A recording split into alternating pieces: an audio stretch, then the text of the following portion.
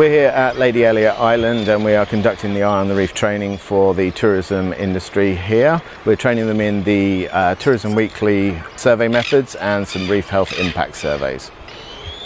Eye on the Reef is the Great Barrier Reef Marine Park Authority's reef health management database, where we store all of our reef health survey information that's contributed to by various programs and the tourism industry.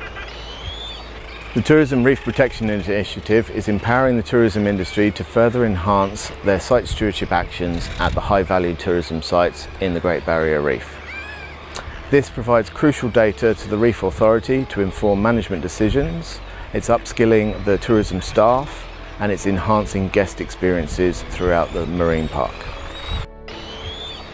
The Tourism Reef Protection Initiative has allowed us to upskill some of our team and enhance our site stewardship here at Lady Elliot Island, as well as keep a better eye on our reef. Having this opportunity to work with the Eye on the Reef team and completing all this training has been absolutely amazing, because it has enabled me to improve my knowledge so much about the reef that I work on every day, and I'm able to work out what's actually going on down there, and I can actually provide this information to the Reef Authority and also pass on this information to our guests and provide a better experience for them, but as well as improve their understanding as well.